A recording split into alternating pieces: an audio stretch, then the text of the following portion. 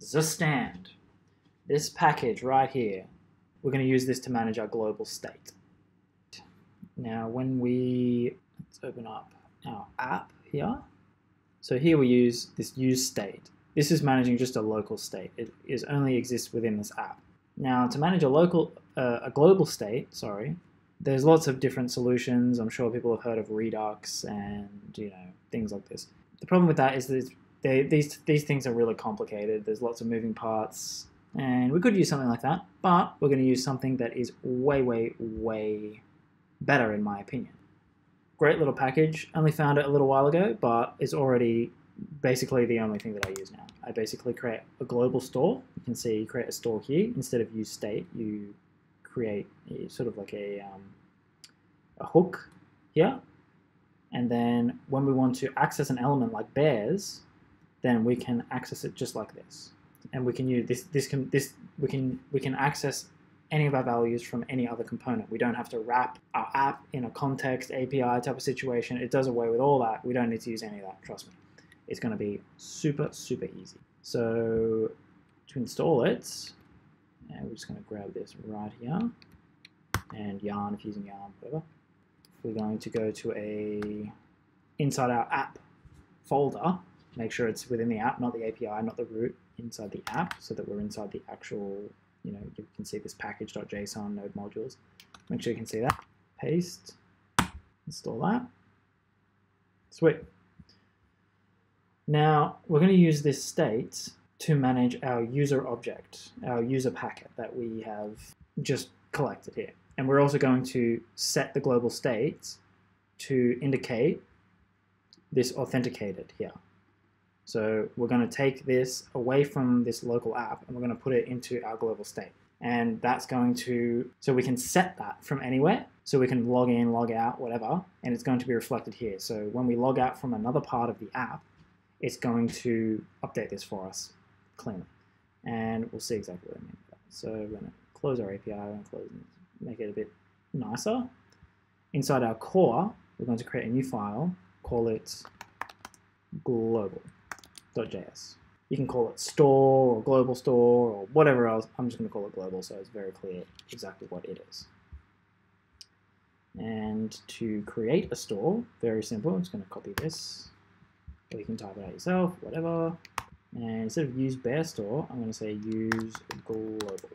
And it's not going to get rid of all that. And we're just going to start off with, so we're going to put all of our state inside this one hook. So it's going to grow quite large by the end of this video.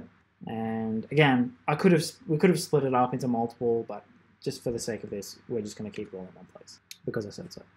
Now, this section, we're going to keep track of our sections. This is going to be our authentication section. And we're going to have two values, default to false, and a user dictionary. We're also going to create two functions.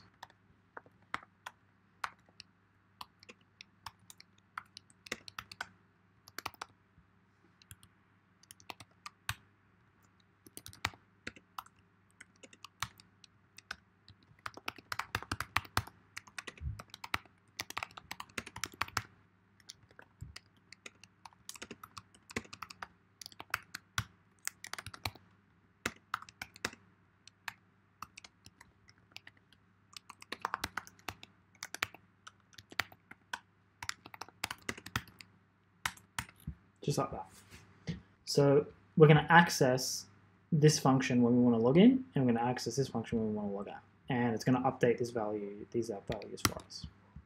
So we're going to go over back to our app, and we'll just clean this up. Get rid of these.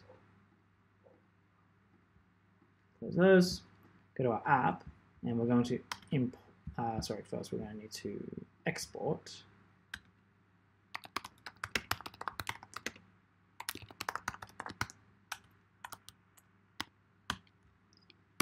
That. And over here we can go import, use global, too easy. And And to access our authenticated, we're going to swap this. It's const authenticated. Authenticated is equal to use global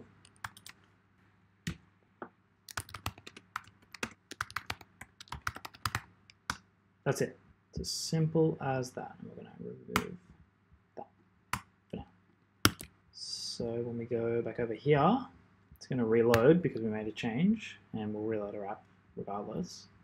And we can go to our global. I'm going to initially set it to true in the same way that we toggled the authenticated on and off when it was in our app, the one we just deleted. And you can see it updates it. We're essentially logged in at this point. Now, when we log in our sign in page, we go here, we get our response data, we get our user. We're going to pull in our const login function, our function that is contained within our global store, and it's in that global store so that it can affect the state within that global store. And this is this is the way that Zustand actually works. If you want to have a little bit more of an in-depth of how this works and how it does what it does, come over here, come to this, come to their GitHub README and go through it in detail. Or if you just want to lay back and just enjoy, then you can follow along with me. Use global, import that.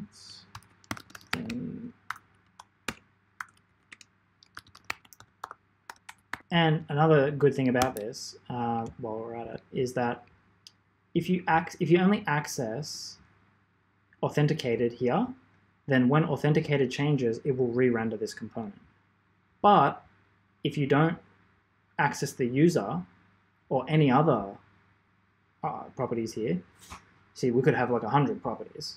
If we just want to be notified, or we want to re-render a component when only one of them changes, then we'll only grab that one element. See, we could grab like multiple elements, and it's going to re-render every single time any one of them changes. And so this allows us to just take a tiny little slice, and then it will only re-render that one component. We'll take our login. So login, and our user is our response.data. That's our user. And we're also going to do the same thing in our sign up, because when we sign up and we get our user, we want exactly the same thing to happen. So we're going to grab our login,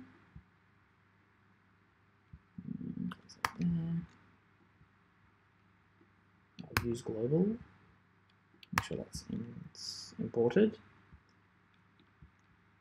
Then our login response data. Same thing down here, login response data. And now what's going to happen is when we'll refresh, when we log in now, when we log in or we create a user, when we register a user, it's going to pop us into the login like automatically. This is how we're going to make that transition from logging in, getting our user packet, and then logging into the main dashboard. So quickly.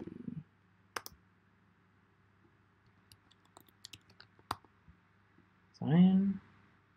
Boom! How easy was that? See, now we're logged in. We've got a valid user, we've got a valid user packet, and now we're logged in. Now we've got our user packet, and then that's going to contain our thumbnail, which we're going to update, but we don't actually have any thumbnails yet. We'll get to that.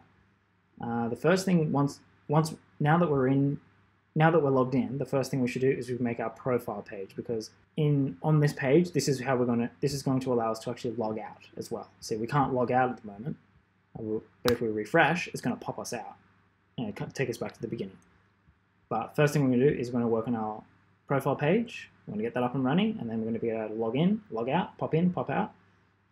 And then after that, we're going to save our credentials. And then when we refresh, if we have credentials saved, it's going to just log us in straight away. We're not going to have to come to this page. So we're going to deal with that flow now. So the next thing we're going to do is make our profile page.